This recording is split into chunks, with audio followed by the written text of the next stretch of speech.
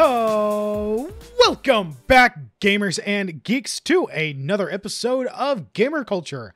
My name is Kuma, and today we're doing things a little differently. Today, we're keeping it a smaller format. We only got one guest with us today. Matt, how are you, man? Yo, I'm tired, man. Look, I need sleep.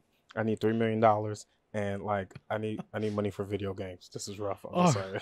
Struggle. Fucking bingo, Struggle. man. I just scratched all of those. You got $3 million? Yo, hook it up. No, I need it. I need it. Fucking someone wants to give me $3 million. Just find that on the side of the road. Yo, hook it up.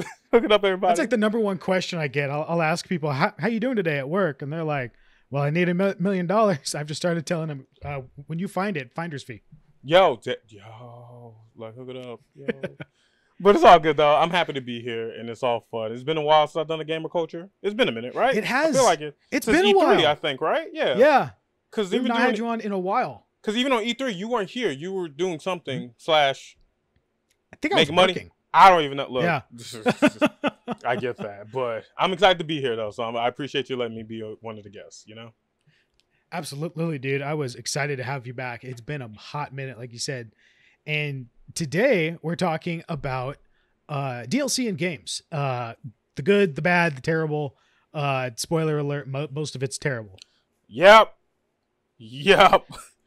I remember. Oh my god. I wasn't doing like gamer culture, or I wasn't into like games journalism or entertainment or whatever it is we do here at the time, but I remember DLC really starting to pick up the pace probably about early 2010s, maybe just before. Just before, around that time, because that's when pay to buy low-key started getting popular, especially within mobile games as well as in video games as well too, to where you get the extra content. Instead of them making another video game, they're just doing extra stuff, DLC, just for the game. Because that's when I think I'm not saying discs were starting to get phased out, but more of like downloading games to a console. Digital was on the rise, yeah. Was on the hella rise at that point, which was, and it's always good. It's good, save the environment, no disc, blah, blah, blah. But at the same time, DLC started coming back up more and more, and that's when it started getting a little bit chaotic,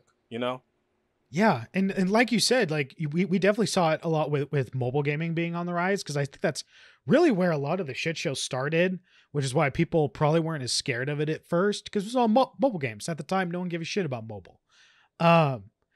So we were like, okay, mobile games charge a little extra for stuff on the side, whatever. That's just how mobile games are, that's the price of mobile gaming. And then, like you said, when physical started to decline in favor of digital, we started to see that more, that DLC dropping the extra content. Games as a service started to become more as a thing. It wasn't called that yet, but the concepts were coming into place. And I think there's been some good DLC out there, and there's definitely been bad. And I think the worst way to do DLC, which I'll start with, I would say is probably epitomized in how EA, so surprise, it's EA, how EA handled Battlefront 2 right before its launch. It was rough. And to be honest, EA Sports, it's in the game, but they also in my wallet as well too, because man, they asked for so much money. And I feel like EA is the one who started all of this. I know they weren't, but they started the whole DLC, pay for DLC, pay to win, and all that stuff. Which, look, EA didn't start the fire, but they fanned the flames. They fanned the flames. They bought the wood in the fire. They bought extra shit for no fucking reason. Yeah, they definitely didn't start it, but they're kept that guy motherfucker that went to a beach burning. bonfire and showed up with pallets. Yep, showed up with fucking pallets with a little bit of gasoline on the side. Because man, EA fucking lit that shit up with their money. Oh my goodness. And it was so. And if anyone's not familiar, so EA quote unquote, listened to feedback from Battlefront 1, because Battlefront 1 was plagued with DLC. I think someone came out and said, if you wanted all the content for Battlefront, you had to pay either like hundreds of dollars or spend thousands of hours playing to get everything. And then with Battlefront 2, it was going to be very similar. And the backlash that they were facing off of Battlefront 1, and with pressure from Disney, because since Disney owned the rights to those games, I think it was literally hours before the game actually launched, was when they've pulled the microtransactions from the market and then fixed, after the game launched, they fixed the progression system. Because what they were doing was, if you wanted heroes, like some of the better heroes in the game, and heroes with objectively better powers, you had to either play a shit ton or you could buy them. And it was the same thing with the ships for the aerial combat and a lot of the weapons. If you wanted the better weapons, you either had to pay for them, which a lot of times you couldn't even pay for them directly. There were loot boxes, which was its own shit show. Oh my God. Don't even get started with that. Oh God. I know, right? Almost illegal in Hawaii. And what was it? Denmark? Yep. Yo, that's another episode we'll talk about with loot boxes and shit. I promise. Oh, it's bad. But yeah, they paywalled all this shit. All this shit was objectively better than the stuff you started with. And right before the game launched, they're like, okay, no more microtransactions. All that stuff's in the game. It's all progression locked. The only DLC is cosmetics. And then eventually they're like, all heroes and all ships are unlocked from the start of the game. Everything that is now DLC is purely cosmetic, which is a good lesson. But holy shit, if you are going to lock better stuff that is objectively better and will give you a measurable advantage behind a paywall when you've already paid for the game, to me, that is the purest expression of bad DLC. It is. It's real bad in DLC. Because it's also scummy as well, too, where people can just be like, all right, hey, I have the money. I want the better shit. Let me pay for it, which is okay. I get why they did that. But at the same time, it is fucked up for people who don't have the time or who don't have the money to just drop DLC. No one also has the time to sit in the game for hundreds of hours, except Tyler when it comes to like Kingdom Hearts and shit. But like no one ain't got time for that shit at all. So I do understand why they did that for DLC. But the point, the execution and the way it was presented was so fucking bad. And unfortunately, because of that, other people started copying that. They copied it 100% as well too, because they did it. Because the same what you mentioned about cosmetics, fucking Street Fighter. I love fighting games. I've been on here, y'all know I love fighting games. But Street Fighter basically did the same fucking thing as well too. From Street Fighter 4, from Street Fighter Ultra Street Fighter 4, Super Street Fighter 4, Street Fighter 5, Street Fighter 5 Arcade Edition, Street Fighter 5. And I get like season passes. That's a little different, like buying new characters because they're releasing new characters and all that stuff. But most of the stuff, it's fucking cosmetics. Why do I need to pay another $30, which is basically the same fucking game, just for cosmetics? Like, there's no point for me to pay that much. Yes, I only want like one character, but I shouldn't have to pump out $5 or $10 to do that as well too. There's no fucking point. Yeah. And they are taking advantage of that, and I don't like it. In the only reason why they're doing it is because they know the fan base is like, well, fuck it, we're just gonna do it anyway, so we'll just bite the bullet, you know? So like it hurts. It hurts. Yeah, and it's exactly, especially in a fighting game where that game is based around the character pool. And like you said, if you're gonna do season pass, then where you're like, hey, we're gonna, you pay a lump sum of money now, and then over the season we're gonna release these characters. I still think if you're going to release a character, but that's a little more acceptable to me. But like you said, with the cosmetics, $5 or $10 just to make my character look different, fucker, you're getting $2 at most. And it's not even like anything interesting. Like, look, people who watching this, look, if it was a titty on screen or like some cheeks, all right, that's different. I'll pay for that. But if I'm going to see you just wear an old school outfit or just a tattered outfit, no, that is not worth my money. The reason why it's like one frustration is the new Street Fighter 5 Championship Edition just came out. They were during the whole summer, they just released Oro from Third Strike, that was now in 5, as well as Akira from the Rival School series, which were new characters, same as Rose and all that stuff, which is dope. I get the characters. But then to pay $30, I get the characters, but I still get all the costumes and everything. Why the hell am I paying $30, which that's what the game cost originally? Yeah. Why am I paying another $30 just for some costumes, maybe a stage, maybe an extra song? But that's the fuck it. Like, I'm not even getting the characters until they get released. And even then, that's a 50-50 gamble, you know? So, like, you've already had my money.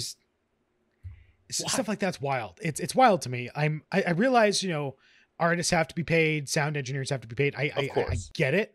But with the amount of people that play this game, $30 is just that's just excess. If everyone playing that game pays $2 for a costume or for several costumes, for a costume set, I think not Final Fantasy, the Tales series, you might pay $10-15 for a costume set, but that's because you're getting costumes for every single character. Yeah. And that's a little better. A little better, but still not that much. But as much as I really want to shit on DLC constantly, there are some good, right? There's some good DLC out there. Do you have any? Like we said, like cosmetics for DLC at a reasonable price is good. I think a good example of DLC was how Pokemon handled the 2 expansions to Sword and Shield. Really? You thought that was okay? That's interesting because I didn't like that 100%. But so, better than Street Fighter, but Well, so I figured, okay, so I'm paying full price for the Pokemon game. It is very common that Pokemon comes out with. I realize this isn't what it's technically called, but it's what I call it's the Delta episode. Yeah. When they usually come out with the 3rd game. They've done it ever since Pokemon Yellow. Yeah. They haven't done it. They did it differently with Ultra Sun and Ultra Moon because they had 2 instead of 1. Yeah. And then with Sun and Moon, or not with Sun and Moon, with Sword and Shield, now instead we're paying basically full price again, but it's because we're basically getting a second game, which is why I liked it. Is it actually like a full second game, or is it just like a little bit extra? I wouldn't call it a full. I don't think it's because I think I put maybe. I took my time with Sword. Yeah. I think it took me about 20 hours to beat, and that's only because I was spending a lot of time doing other stuff. The game is not hard. You could probably beat it in a couple of days. The game I could get into that in another episode. As the culmination of hand holding that the series has been moving towards. Yeah. But you could probably beat that game in 8 hours easy if you put in some grinding. But yeah, I just thought it was, I figured I was going to be paying money for a Delta episode anyway. Yeah. And the fact that it's got its own storyline, it's a whole new region. They're loading it up with Pokemon that admittedly should have been in the base game regardless. Yeah. I don't hold Pokemon, I don't hold the company against the whole Pokedex gate issue that some people do.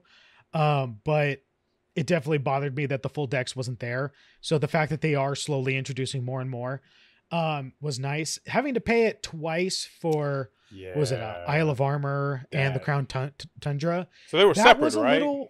Yeah, they were.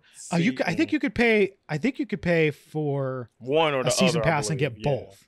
Oh, really? Because I think I could be wrong. I could be massively misremembering this. I think there's a $30 season pass that gets you both.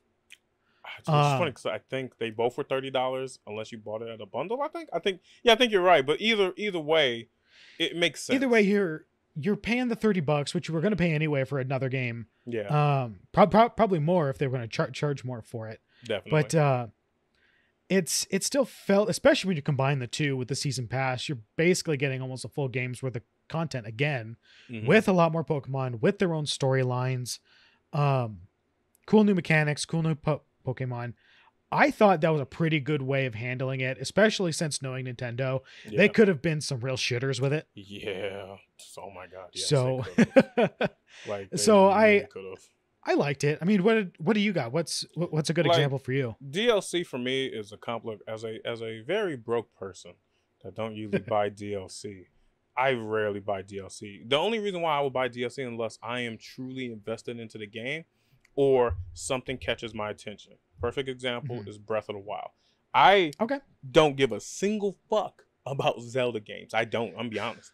But that game was really good and I loved the hell out of it. I loved it to the point where I beat the game, had fun, and then the DLC came out with the Master Sword Trials, and I think there was another DLC as well too. I paid for both of them just because I was so invested into the game. And then the Master Sword Trial just added a whole different level of difficulty to me as well too, which made it more challenging. Something that I would spend, I would say, a few hours on now turned into days because of these trials. Like it didn't feel like a brand new game, but at the same time it did. It's like they put cocaine into the game and made it more challenging and intense, which is really fucking dope to me because like I said, I don't buy DLC whatsoever. So the way they executed that, and it wasn't that expensive. I believe it was like $20 for both. Okay, $20 for both. That's not bad at all. That is honestly 3 McDonald's meals, and I just have to not eat out on the weekend, and I basically have a new game that was more challenging as well too. So I will take that as a DLC, like no problem. You know? Okay, yeah, that was solid. So it seems like for me, what makes a DLC worth it is when it extends the game, whereas for you it sounds more, and correct me if I'm wrong, the read I'm getting is if it makes you want to play the game, the same game, just with a different experience. Yeah, basically, because that's what I experienced with Borderlands as well too. From Borderlands 2 and 3, with the DLCs that they were doing, they gave us a new experience. Same game, so I didn't have to like do new shit, but at the same time, it gave me a new feel. It gave me a new drive. It just made it felt like I was playing a different game, even though it was the same game. You know what I mean? If that makes sense. Okay. So in that, I get you. Saves so much time, because that means I don't have to really relearn new shit or understand new stuff. Like, look, I'm sure the Pokemon game was great with the DLC, but I'm not in the mood to learn more Pokemon. Okay, no, hell no. I'm not in the mood to explore the island and try and do battles over and over. No, I'm good. But Borderlands though, me just shooting shit, but like with a pumpkin, I'm cool with that. Yeah, that was, the Halloween DLC that they did was pretty dope as well too. Even the Tina's Wonderland thing that they were. Nah, I think Tina Wonderland is an action game. But I remember they did like the D&D thing with Tina, right? I remember that. Yes, they did. I definitely remember Bunkers that. And badasses, yeah. That was so fucking good, because that felt like a different game. That 100% felt like a new game, even though it was the same fucking game, you know? And I put hours into that as well, too. So, yeah, I'll shit on DLC, but there's those rare gems like that make it really good. And I love it. I hear you, dude. 100%. Alrighty, man. Well, that was a great discussion. Thank you very much for coming on today. I really appreciate that. Nah, thank you for letting me on. I love this shit. Hell yeah. Dude, anytime you want, let us know. But thank you everyone very much for watching today. Matt, where can they find you and what you do? I am Matthew. I'm one half owner of Nerdy Bit. You see that logo on the back? Yeah, you can't see it, but I have a logo on the back that has my logo and everything. If you Google us, look it up. We do streetwear, we do clothing, we do 8-bit perlers, as well as accessories and everything. And we're just trying to survive and do the con scene once cons start coming back and all that shit. You know, so, but yeah, we're doing our best, you know, making keychains, doing different stuff, you know. His stuff's awesome, guys, too. We'll put a link to it because his stuff is awesome. Link, all that stuff. Buy my shit. I'm broke. If you don't buy my shit, just tell people about buying my shit. Either or, it's fine. Don't look. Don't worry. Okay, it's all good to me. All right, it's fine. Awesome. All right, and everybody, don't forget you can watch all kinds of gamer culture content right here on YouTube over on the Grand Geek Gathering website, or gamerculture.com. You can find Gamer Culture on Twitter, Facebook, and Instagram. That is Gamer Culture, one word, culture with a K. And don't forget to check out all the other Grand Geek Gathering content as well. We have a huge backlog of all kinds of videos, cons, comics, discussions. To check out Extreme Ranking Challenge. It is amazing. I'm part of that Any too, comics is going through a rebrand. It's I mean, why not dip your toe into everything? Literally everything. Y'all will find me everywhere. I don't know why. Don't understand how. Don't know why people even like me on their shows and shit. But hey, you got me. Because we love you, dude. You're funny as hell. Don't know why, but hey, whatever. I'm just gonna go with it. But please like, comment, and subscribe, y'all. Okay, please. Hell yeah. What he said. All right, everybody. Thank you very much for watching. You have a good rest of your day. Stay cultured and GGG. GGG, y'all.